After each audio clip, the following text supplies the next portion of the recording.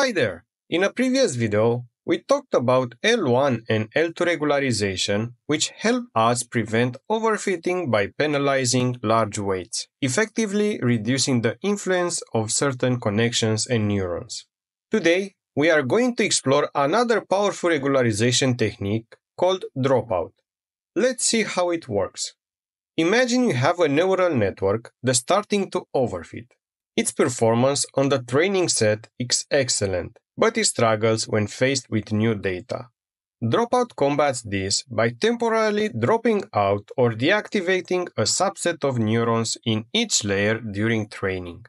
Think of it like flipping a coin for each neuron. For example, you might decide that there is a 50% chance a given neuron will be kept and a 50% chance it will be dropped out for that particular training pass. When a neuron is dropped, not only are its outputs set to zero, but its incoming and outgoing connections are also effectively removed for that iteration. This creates a thin network, a smaller version of the full network, that changes on every training example. The beauty of this approach is that it forces every neuron to learn robust features. Since any neuron might be dropped out on any given pass, the network can't rely on the presence of specific neurons to make accurate predictions. And instead, each neuron has to contribute with meaningful information on its own. In essence, dropout trains a collection of many different smaller subnetworks that share weights. And then, when it comes to test the model, you use the full network and deactivate the dropout mechanism. One common way to implement dropout is through a technique known as inverted dropout.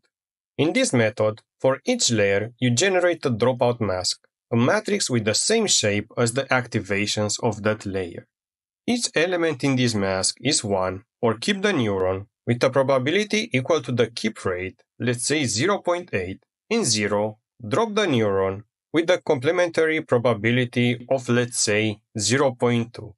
You then perform element-wise multiplication between this mask and the layer's activations, effectively zeroing out the neurons that are dropped.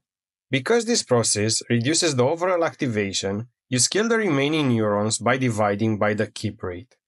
This ensures that the expected value of these activations remains the same whether dropout is applied or not, keeping the network's behavior consistent. And again, at test time, you don't apply dropout and the full network is used for making predictions. The scaling done during training via inverted dropout means that you don't need any additional adjustments when deploying the model.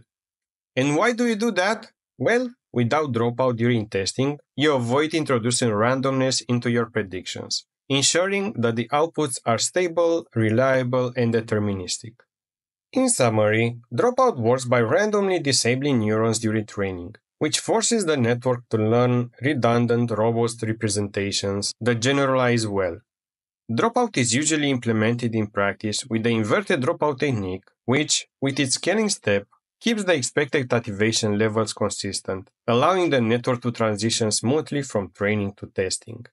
Finally, this simple yet effective method has become a staple in deep learning, helping models achieve better performance by reducing overfitting and improving the overall generalization.